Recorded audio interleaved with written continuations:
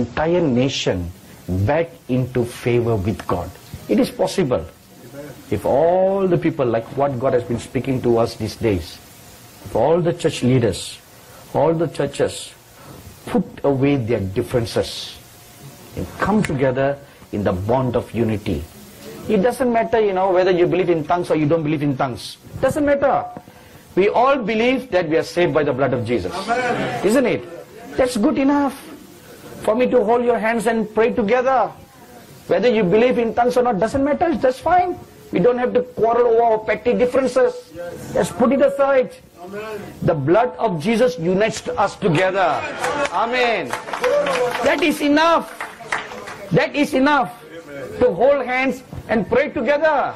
Isn't it? Yes. We believe in the inerrancy of the Word of God. Yes. We believe we are saved by the Lord Jesus Christ. Yes. We believe that Jesus was born of a virgin woman. We believe He died and He rose again and He's coming back again. And we believe that by the blood of the Lamb we are saved. Isn't that good enough? Yes. That's good enough. Yes. Then why fight over all these petty things? Put away all those petty things. Let's come together in the bond of unity. If we can do that, this nation can be saved.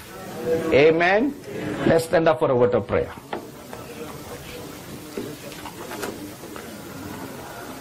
Holy Father, I have shared with your children what you have shown me to share with them, Lord. From this day onwards, as they purpose in their heart to do like what Jacob did, to do like what Abraham did, to do like what Moses did, and to do like what the Apostle John did. As they learn, Lord, to walk with you, to contend with you, and to plead their case before you, and to reason together with you, Lord, I pray, you will come and sit with them, and you will reason with them. And as your scripture tells us in Isaiah 1:18, come, let us reason together. Let us talk this over together. You will come and talk together with them, Lord. And our one desire is, this nation should not lose her destiny. That is our one desire, Lord. That she will fulfill her destiny till the end. And for such a purpose as this, your people have gathered here, Lord. Teach them your ways, O Lord my God. Teach them your ways. Show them your ways. Teach them your ways. Show them your ways, Lord. That they may learn the path in which they need to walk. Thank you, Father. Lord Jesus, stretch out your blessing hands upon each and every one of your dear children right now. Whatever is the desire in their hearts, fulfill them right now, Lord. If there be any shortcomings in their lives, Lord, forgive them. Forgive them. And restore them, Lord, back to their first love. Restore them back, Lord. That they may catch up. Continue from where they have fallen. Help them, Lord, to pick up the baton again and run the race that is set before them. I know you can do that. Lord, they are willing to continue their race. Help them, Lord. Help them. Strengthen them. One more time, Lord. Strengthen them. Strengthen them one more time. Let their anointings be restored back. Let their gifts be restored back. Help them, Lord, to come to that place of their call, of their walk. Lord, we read in Ezekiel 28 concerning Lucifer. You looked at Lucifer and you said, O thou, the anointed cherub, who was once in the Garden of Eden. Lord, like that, once they enjoyed a sweet communion with you. And now I pray, bring them back to that place, Lord. Bring them back. They are asking you, Lord. They do not know how to go back. They've lost the way. They don't know how to go back. But you said, you are the way. So now I ask you, Lord, help them. Help them to come back. Come back to that place. Come back to that place, Lord, where they walked with you, where they had sweet intimacy with you, when they had served you with joy and sacrifice. Help them, Lord. Forgive them of all the mistakes they have done, Lord, knowingly and unknowingly, Lord. Forgive them for straying away, Lord, to doing something that you didn't ask them to do. And it resulted in losses for them. Forgive them, Lord. They've suffered heavy financial loss because of that, Lord. Please forgive them. Please forgive them for their foolish mistakes. Please forgive them for not obeying you the very first time you spoke. Please forgive them, Lord. Please forgive them. Let them not fear that they have lost your call, that they have lost it all. Lord, take away that fear from their hearts. Give them that assurance, Lord, that you are the God of the second chance. You gave Samson a second chance, Lord. You gave Solomon a second chance. You gave Peter a second chance. Give them a second chance, Lord. Give them a second chance. Let them rise up. Rise up, Lord, from the ashes. Help them, Lord, to rise up. Lord, maybe they didn't want to rise up.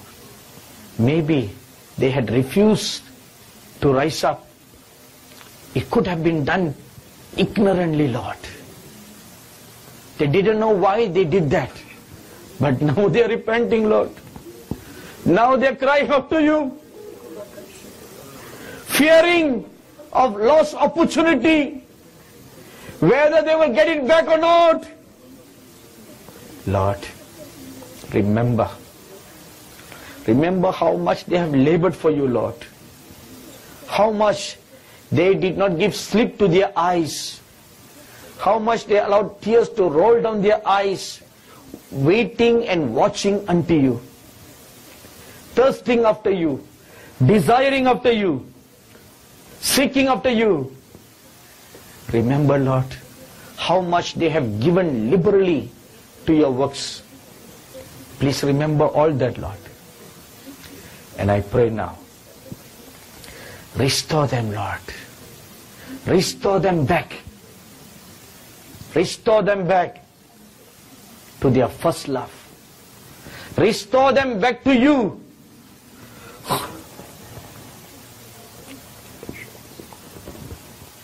Who do they else have in this world except you, Lord? Which other God do they have besides you, Lord? If you will reject them, where will they go? Which other God is there to love them? Which other God is there to embrace them? Which other God is there to care for them? There is none, Lord. There is none.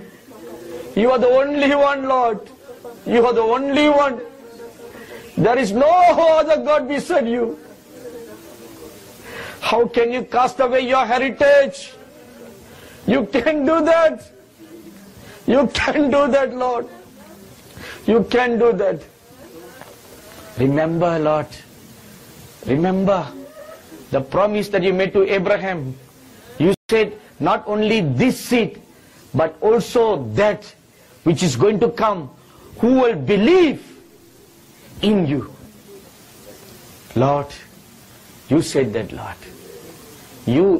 When you were on this earth, you even said, not only this, but to those who will believe through them. You looked at our times, Lord, and you included us in the seed of Abraham. If we are included in the seed of Abraham, that covenant you made with Abraham is eternal. Eternal! Eternal, Lord! Irrevocable!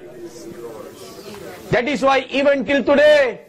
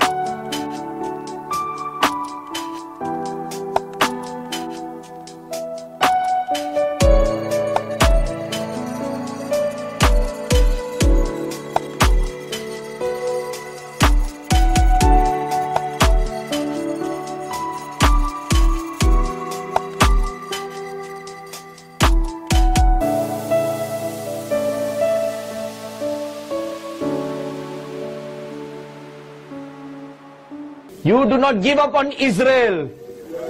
If you will not give up on them, how can you give up on these your children? These your people, Lord.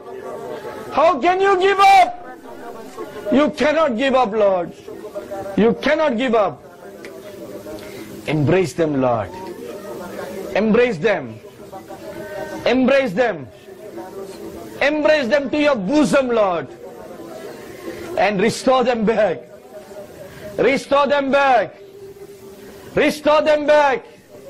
Let them experience your love beyond all understanding right now.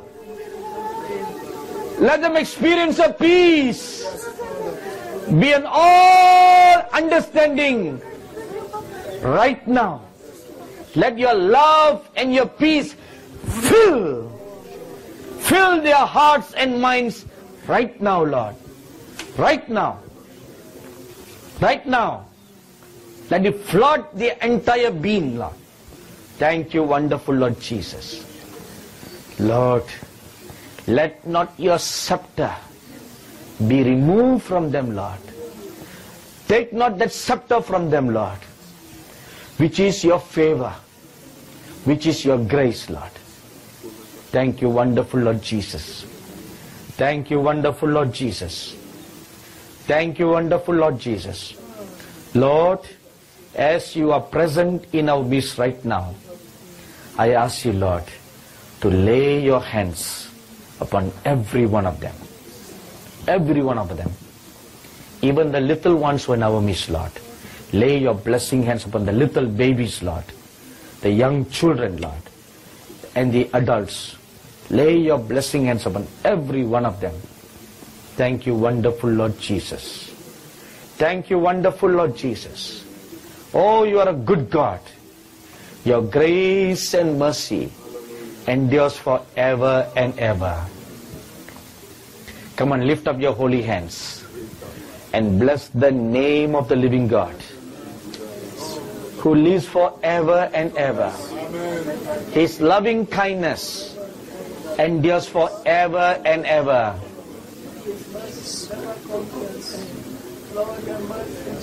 Thank you, wonderful God.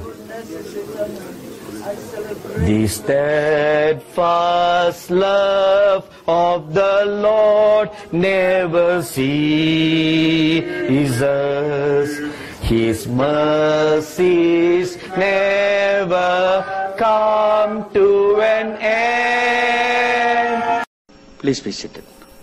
Oh, you already seated. You know, with this new microphone, I feel my ears so heavy.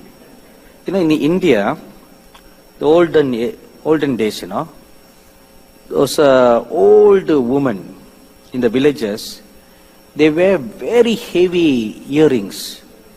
And the earrings weigh at least half a kilogram. And then it pulls the ears down until the earlobes become so big. Right now I feel like my ears are becoming like that.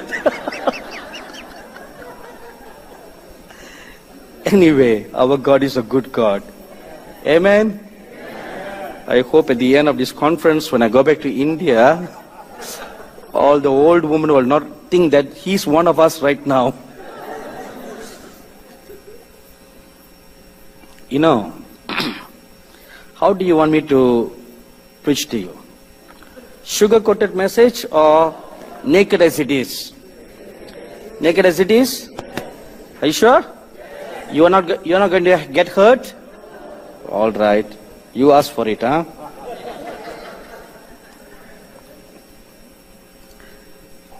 I say this with great love.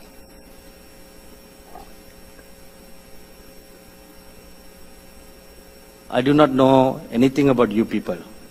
This is the first time I'm coming to Spokane. The only person that I know in this entire auditorium is Bruce Allen and his dear wife Reshma. That's the only people that I know.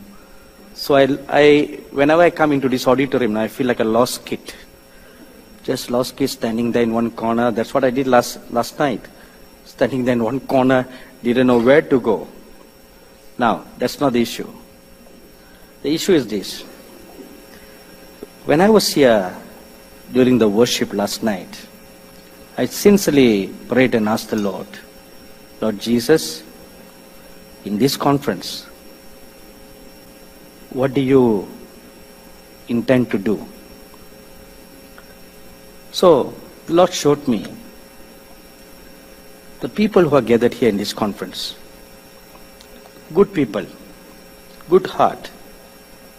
You desire to know, but you are not a practitioner.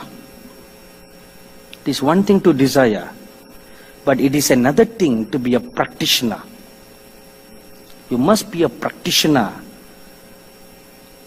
to enter into the next move of God. You cannot be just someone who desires, I like to hear this, I like to hear that. I'll go to this conference, I'll go to that conference. Oh, that's a good word. And then you take it and you go home. Then you end up like the seed that fell by the roadside. They received the seed, you know, but it fell on the roadside. It did not fall on good ground. You should not be like that. Neither should be like the people where the seed fell on stony ground. And neither should you also be like the people where the seed fell on thorny grounds, thorns. You should be like the people where the seed will fall on good ground. When it falls on good ground, it matures, it grows, and it brings forth more fruit. How are you? Why are you here? Is it just to hear? Oh, that's a good word. You clap your hands. You feel that your vacation was fruitful. You feel that the time spent is good. Is that why you're here? I'm sure you're not here for that purpose. If you're not here for that purpose, then we should not fall to the second category. The second category is, oh, it's okay, but I don't think it's for me. if it is not for me, if it is not for you, God would not have made all His gifts and graces freely available for everybody. It's for everybody, you know, not for one or for two, or not for the elite. It's for everybody. You know, years ago, before I started walking in the realm of the Spirit, and before my spiritual eyes were opened, I greatly thirsted and desired to have my spiritual eyes opened. You know, I got born again from being a Hindu in a meeting that was organized by a denomination that doesn't believe in the baptism of the Holy Spirit. They don't believe in all that. However, they are very good in proclaiming the second coming of the Lord Jesus Christ. Now, being a Hindu, and I received this flyer in my letterbox announcing about a 30-day crusade. I just felt compelled to go. You know, being a Hindu, we do not know anything about all the fightings that goes on in a church. Whether my denomination is right, your denomination is right, we don't know anything all this, no? We only know one thing. There is a God called Jesus Christ. And the Christians go to a church. That's all we know, being an outsider. So, I went to this meeting. It was in an auditorium, something like this, you know. And I was seated right up on the balcony, hearing the message. And when the preacher, an American man, gave an altar call, deep down in my spirit, I heard a voice. This is the true God. Go and follow Him. A real voice, real audible voice coming from deep inside me. This is the true God. Go and follow Him. So I thought in my mind, what about all the gods that we have been worshipping all this while? The Hindus worship 330 million gods, you know. Don't ask me how they counted. Somehow they got it all figured. So, and every Hindu, a good, pious Hindu, will worship at least a dozen gods in their houses. We have a small altar in our house, and we keep the pictures of all the gods. There'll be one patron god. He's like the guardian of the family. And then with all the other gods. So in our house, you know, we worship about a dozen gods. And here I'm in this meeting, and I'm hearing this voice. This is the true God. Go and follow Him. So there was a battle inside me. So what about all my other gods? What about them? So I just sat, you know. But the voice kept on speaking. Each time you stop, it will continue. Each time you stop, it continues. The only thing was, it was getting louder and louder and louder. This is the true God. Go and follow Him. I didn't know what to do, what to make of it, you know. So I just sat on the seat. And after a while, I felt the chair on which I was sitting begin to shake. It literally shook. Literally shook. And I was looking, you know, the chair was shaking. Literally shaking. And the voice kept on speaking. This is the true God. And the impression is coming into my mind. Get up and go. And guess what I did? I just held on to the handle. I wouldn't go. See, I didn't know what to make out of it, you know. Why is this voice telling me this is the true God? Why is the chair shaking? I didn't know. But I was just very stubborn. So I saw a lot of people getting up from their chairs and going to the front. Then suddenly, a third thing happened. I felt a hand below my back. It gently lifted me up to my feet. Now, I was up at the balcony, you know. So I thought in my mind, first there was a voice. Second came the shaking. Third came the hand that lifted me up. If I were to resist any longer, this hand is going to take me up and throw me down.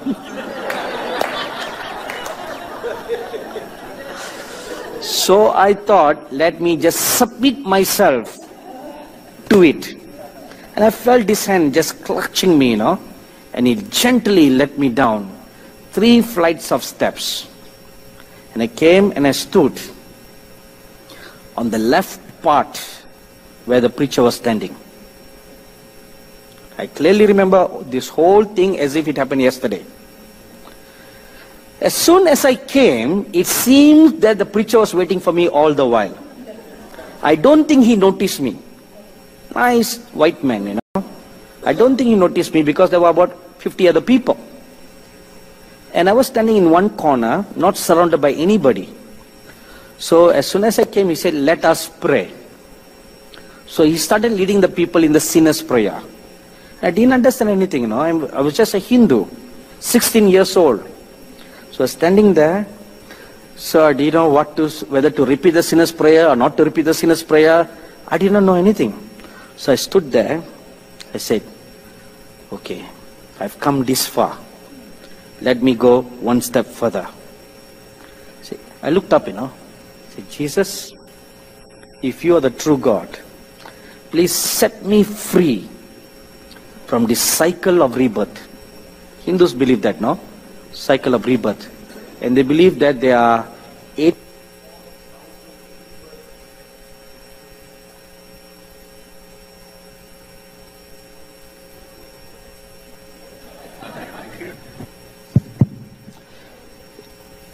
Does that sound good? So good. But I hate to hold a mic though.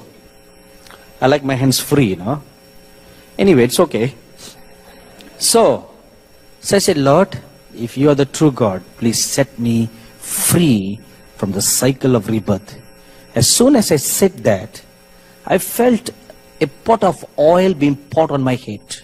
I literally felt it, And I turned around to see if anybody was standing beside me. There was no one within a 3-foot radius. No one. But I felt a pot of oil being poured on my head. It oozed down my head.